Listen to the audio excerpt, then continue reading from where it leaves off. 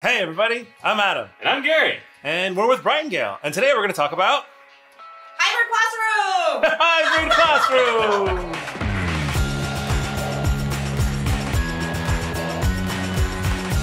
So the hybrid model here, when it comes to meetings and such, is clear it's here to stay. Today we're going to talk about a hybrid classroom. Although This is not limited to hybrid classrooms. This could be conferences and meetings and all sorts of things like that. But we'll use the classroom as an example. When we're thinking about a hybrid classroom, what are the main things that we need to be aware of? What does that teacher need to successfully do their job? And the students. Yeah, they need students. Students. But where are all those students in this model, right? So in this model, there's going to be some students in the room, and there's going to be some students at home, most likely. A big thing that we've been working on, and lots of companies have been working on, is how do we create that in-person experience when someone is not in person? And there's a lot of tools that we have available to us to do that. I mean, what do you think is a good implementation for this teacher in their classroom? Yeah, cameras, microphones, speakers, and displays on both sides. That way you can have two-way communication. Yeah, so that sounds like a whole bunch of stuff. And I know that when I was in school, we had that little plastic sheet overhead projector. Oh, yeah. And then I remember later we got like digital projectors. And when those digital projectors came in, I remember the teachers having a lot of issues with those.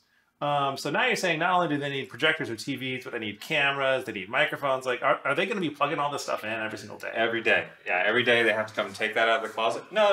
It's all going to be set up. It's going to be super easy, right? Everything needs to be easy for all users. So that way the interaction comes first. A pretty common implementation is there will be a touchscreen device on the instructor's desk.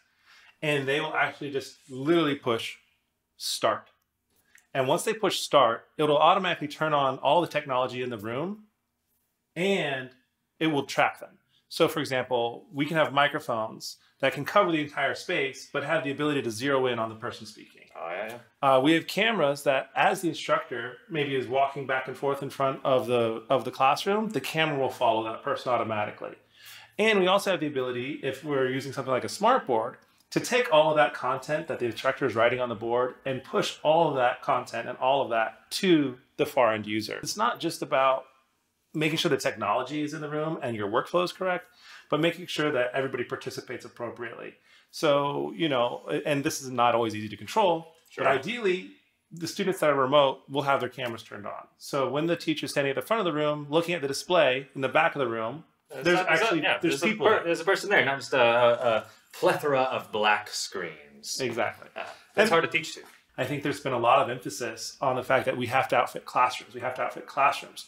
But we can't forget that if a student is only looking at maybe like a little 7-inch tablet that doesn't have very good speakers, doesn't have a good microphone, that's not going to be the same learning experience. So we need to remember that the people at home need to have the appropriate technology to learn as well. So what would that look like? The simple one is just a laptop with a decent webcam, decent microphone, decent speakers. That'll probably get you almost entirely the way there. So to recap, I think what this looks like is a room with technology that works for the teacher that is just really, really simple to turn on. Sure. Making sure that the remote participants have the appropriate technology to participate. And then lastly, making sure that the workflows are set up that make it easy for everyone to collaborate together.